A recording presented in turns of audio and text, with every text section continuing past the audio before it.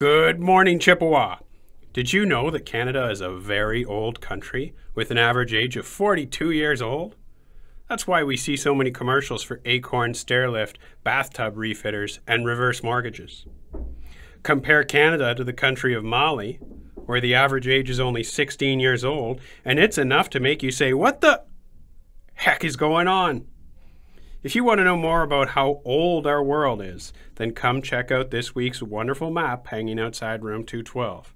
It should get you asking some important questions and get you all learned up.